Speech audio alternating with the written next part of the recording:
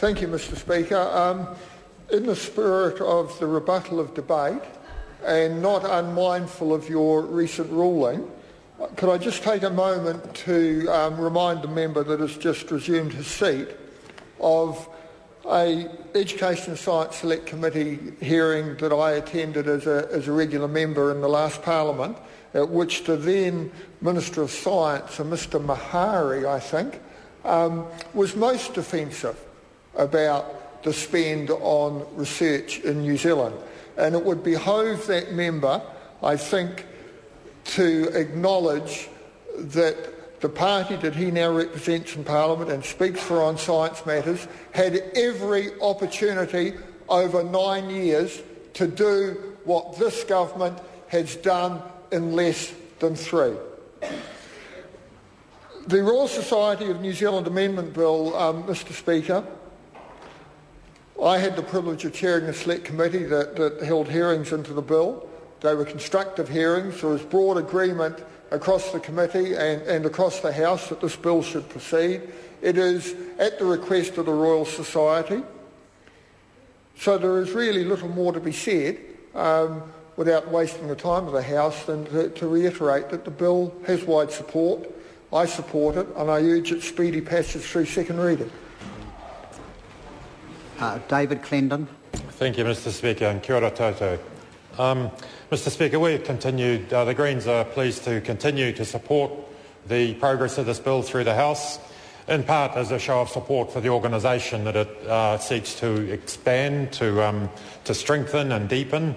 The Royal Society has an honourable and long history of doing significant good work for this country, as it has done elsewhere, and I'm pleased to be a member, albeit a rather inactive member of the Society myself. I think the general level of support for the bill is given notice by the fact that it came through the Select Committee process virtually unscathed, very little in the way of amendment, except of course to the proposal to drop this from Clause 5.2, the specific reference to American studies. Because try as we might, within the committee we couldn't quite understand why American studies were so unique and different from other cultural studies or philosophy or law or politics or many of those other elements that collectively we call the humanities, that it should warrant its own statement, its own place. Perhaps those who would speak American or perhaps spell American culture, the second word beginning with a K, could explain that, but frankly it was unnecessary.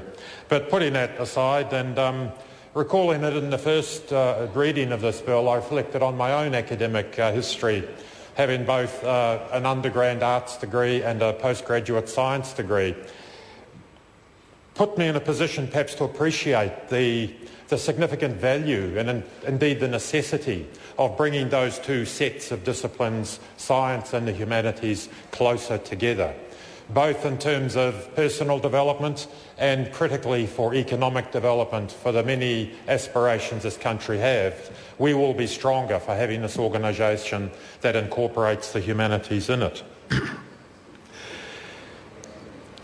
There are so many disciplines that are key to our well-being, particularly given that we are a country that still earns a great deal of its living from primary production and from attracting people to visit us, to enjoy our very beautiful, still stunningly beautiful, but also very fragile and threatened natural world, our ecosystems, our environment, our outdoors. The disciplines that are primarily responsible for the management of the underpinnings to our primary production and indeed to our tourism are of course diverse and multiple. They include geography, resource management, ecosystem management, some branches of ecology and particularly human ecology. These are all, by their very definition and certainly by their practice, disciplines that do require people who are able to absorb and comprehend and analyse and critically to utilise a very broad range of information and indeed world views. And having our Royal Society, who is central to the scientific effort in this country, absorbing or rather amalgamating, might we say, with the humanities, can only strengthen that. the best decisions in those multiple disciplines I've mentioned that are all critically involved in land use and production and environmental protection are made by people who are able to understand scientific data and information, even if they are non-specialists, at least to absorb the key lessons that science can give to us. People who can also grapple with, at least at a general level again, if not specialist level, the considerable complexity of economic and social issues and the interactions between the economy as a set of social relationships and the broader set of social relationships that make up our communities and our country. It's important that people making key decisions understand that their worldview is unique to themselves and perhaps collectively to a group with a similar background, with a similar education, a similar life experience, but often unique, often different from, for example, Indigenous perspectives or the perspectives or worldviews of other minority groups. And to the degree that we can overcome that understanding between the dominant worldview and those of another worldview, again, we are going to make better informed, more quality decisions about the management of our productive sector and of our natural environment.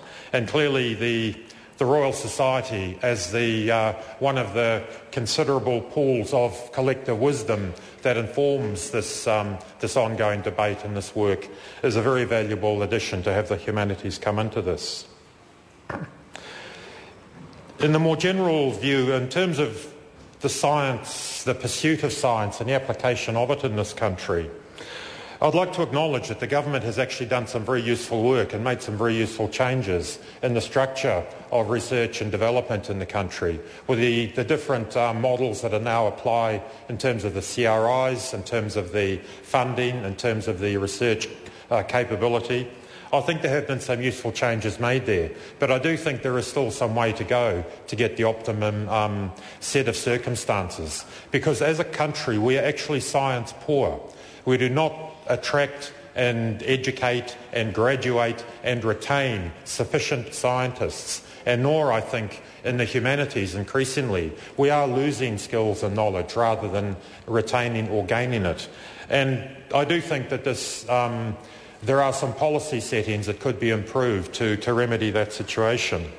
And I think in terms of science education, we can go right back to secondary school level.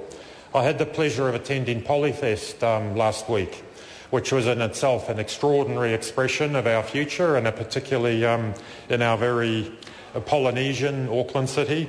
But in that context, I had the opportunity to speak to some secondary teachers, and particularly science teachers. And they have some very interesting views on the curriculum and necessary changes to the curriculum. And I sense some frustration at that level that perhaps they are not being heard sufficiently. The changes at that very important level, the secondary schooling of our potential science graduates, that we are missing out. For example, nowhere in the curriculum is there an adequate coverage or discussion of issues around climate change. And in 2011, that is an extraordinary omission, that climate change is a reality. It's a scientific reality. It's also something that requires changes to human behaviour. So the combination of scientific effort, scientific application, and good understanding of how to motivate and affect human behaviour, behavioural changes in people, is very critical to that. So I think there's some work to be done at the secondary level in terms of science education. I think at this tertiary level, equally, we are clearly exporting scientists rather than exporting science. Then that continues, and I do, as I say, I make these comments which are critical, but they're also an acknowledgement that I think there is some understanding of the problem within the government, but I do urge them to move faster and to do more to ensure that we retain the scientific capacity that actually made major contribution to building our society, our economy, and can continue to do so in the future. I'll touch very briefly on some of the issues that were raised by the previous speaker about research and development. We know that members of the society have some quite strong views about the appropriate funding mechanisms for both for public good science and for private sector science, and I think there is some useful work to be done. I think the current model is for private sector support, rather for government support of private sector science. I think it is still expensive in terms of time. It is convoluted, it is difficult, particularly for smaller companies to come to grips with, and I think changes there would have major economic benefits into the future. Kia ora koutou.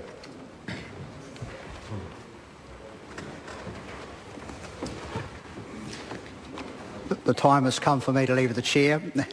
I shall resume the chair at 7:30.